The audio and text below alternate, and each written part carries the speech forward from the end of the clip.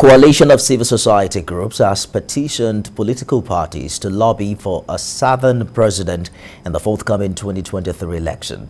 During a peaceful protest at the secretariat of both the PDP and the APC, they appealed that consideration should be given to the southern part of the country. Correspondent Habib Alawa reports. As the 2023 presidential election inches closer, the issue of zoning, who flies the flags of the major political parties, is now on the front burner. Presently, both the ruling All Progressives Congress and the People's Democratic Party are keeping mum. But many are given reasons why the ticket should go to the South.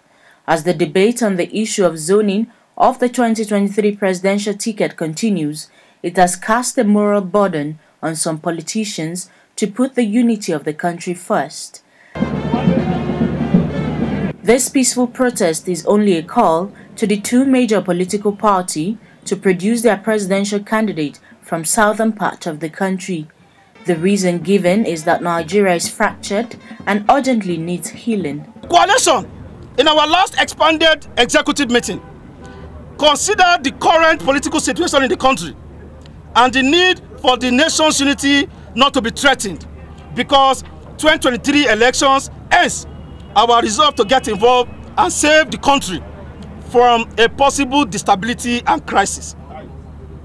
Considering the issue of zoning or rotation of office of the President of the Federal Republic of Nigeria, we wish to appeal to the leadership of the People's Democratic Party to consider and concede to the southern part of the country the right to produce the party's presidential candidate for 2023 presidential election.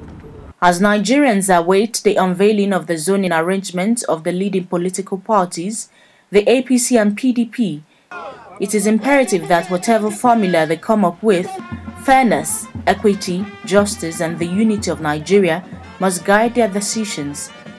It is important to note that one major factor that determines the overall outcome of election in Nigeria is the rotation of power, especially between the northern and southern political bloc.